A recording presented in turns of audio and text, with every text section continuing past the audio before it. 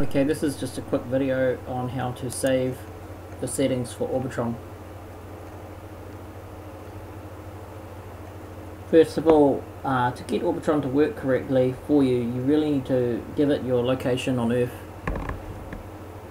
So to do that, you go to the location tab at the bottom of the program. Give it a name. In this case, I've called myself Craig Hamilton. You don't have to do this, but you could put in here home, or I've put in my call sign, my ham radio call sign. Below here in the longitude box, type in your longitude. Now you can do this in degrees decimals, or if you wish, degrees, minutes and seconds. I think by default it might be degrees, minutes and seconds, I'm not sure. But to choose which one you want, click on the Tools tab icon, sorry. Under the Main tab, click on the Tools icon. Under the General tab, and Latin long. I've got degrees and decimals, but you can have degrees, minutes and seconds, depending on what format your latitude and longitude is in that you want to input to the program. Going back to the location tab, once you've set it whether you want the program to use degrees, decimals or degrees, minutes and seconds, enter your longitude, for example 175.256 east, and to designate east you just put a little e, so 175.256 and then the little letter E. And over here the same for the latitude. You don't have to put a minus like some programs, you just type 37.777 and a little S for south.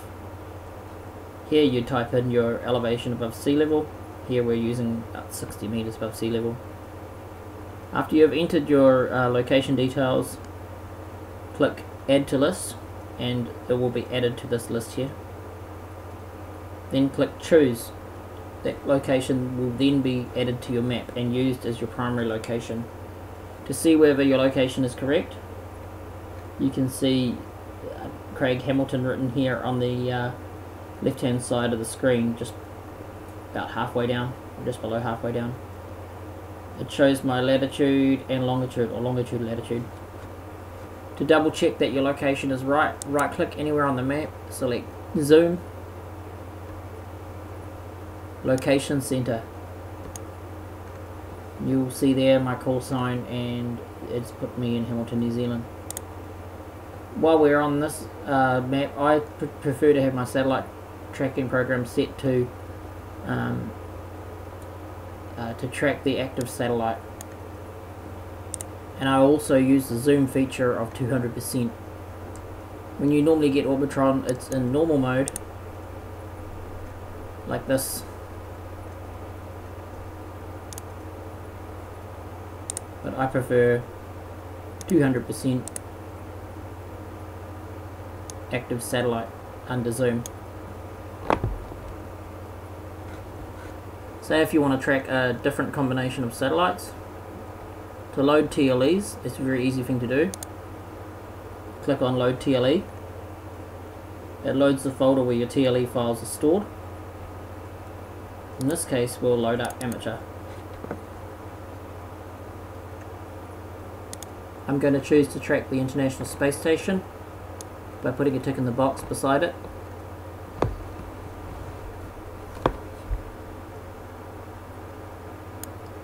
And Radio Scaff B by putting a tick in the box beside it.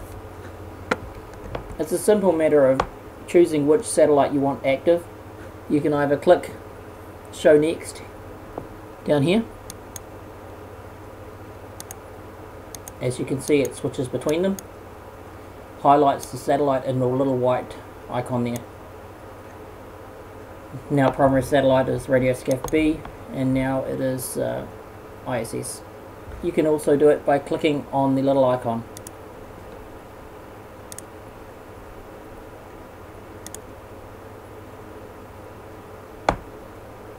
Once you've made any changes to Orbitron,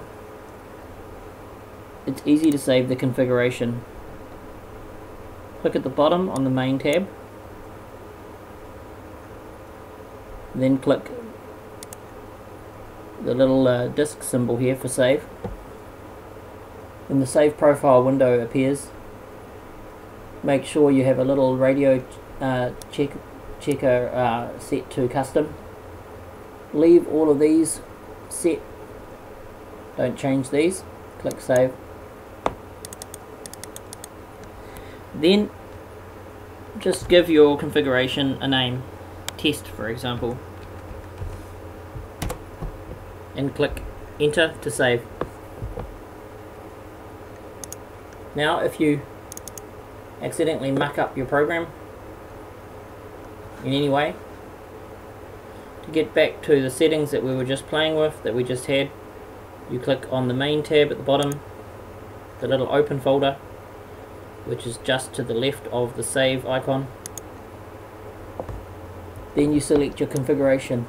In this case we called it test. That takes us back to where we were working before, with all our saved locations and satellites.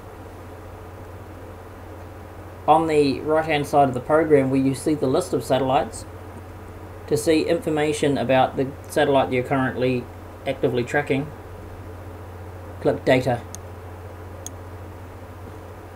It shows the satellite's latitude and longitude, altitude, azimuth and elevation.